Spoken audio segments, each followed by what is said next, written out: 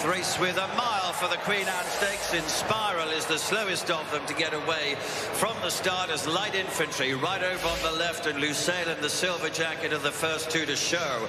Berkshire Shadow in red and white is with those, and then the favourite Modern Games, a chestnut horse, a royal blue jacket. Nearest to the stand side, the yellow of Triple Time is pretty keen, probably pulled his way through into 4th position. Angel Blur and Native Trail with the distinguishing white cap right in the middle, and then Chindit in the black and light blue. Just ahead of Muda Sabek, the grey horse Cash is 2 or 3 from the back of the field. With him is Inspiral, blue cap for Frankie Dettori, and Pogo. A 5th Royal Ascot run for him is at the rear of the field as they make their way then to roughly the halfway stage, and light infantry, Jamie Spencer, Triple Time and Neil Callan the leading pair.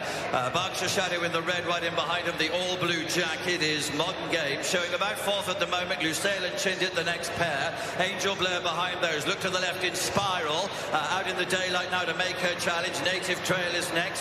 Then Chindit one from the right, Muda Sabek at the back, and Pogo also towards the rear of the field. Heading down to the final quarter mile, light infantry to Inspiral. Triple Time, Modern Games having to pick up a little bit now, but Triple Time at big odds in the yellow will lead him at the Queen out the furlong pole. But here's Inspiral and Frankie now. Modern Games, light infantry, Chindit behind those. They're heading down with a half furlong to go. Inspiral, red, white and blue. Triple Time in the yellow. It'll be between the pair. They're very close as they race towards the line.